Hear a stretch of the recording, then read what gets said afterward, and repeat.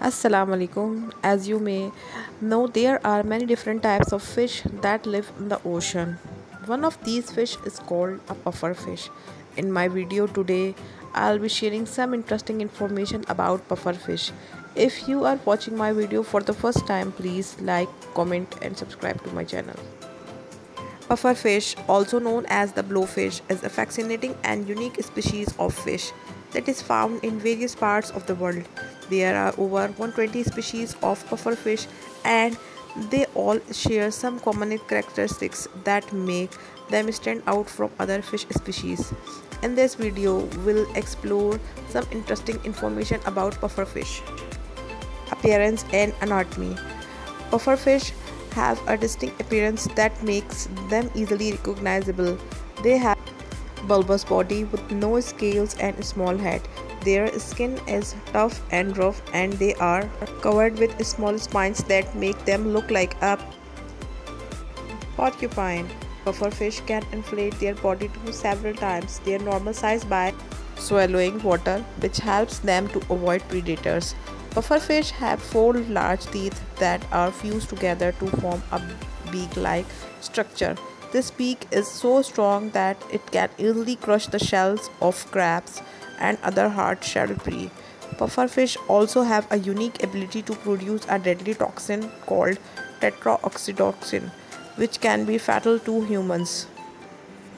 Habitat and distributions. Pufferfish are found in both freshwater and saltwater environments in various parts of the world, including the Pacific Ocean, the Indian Ocean, and the Atlantic Ocean. Some species of pufferfish can be found in shallow coastal waters, while others can be found in deep sea environments. Pufferfish are often found near coral reefs where they feed on small invertebrates like snails and crabs. Diet and feeding habits. Pufferfish are omnivores and have a varied diet that includes both plant and animal matters. They feed on algae, small invertebrates like snails and crabs, and small fish and crustaceans. Pufferfish have a unique feeding behavior where they use their beak-like teeth to crush the shells of their prey. Some species of pufferfish are also known to use their inflated bodies to trap prey against rocks or other surfaces. This behavior is known as puffing and it is an effective way for pufferfish to catch their prey. Defense mechanisms. Pufferfish have a number of defense mechanisms that help them to avoid predators. Their ability to inflate their bodies is one of the most well-known defense mechanisms. When threatened, pufferfish will fill their stomachs with water or air, causing their body to expand like a balloon. Pufferfish also have a deadly toxin called tetroxytoxin, which is produced in their skin, ovaries, and liver. This toxin is so potent that it can kill a human within minutes of injections. In Japan, pufferfish are considered a delicacy, but only trained and licensed chefs are allowed to prepare them.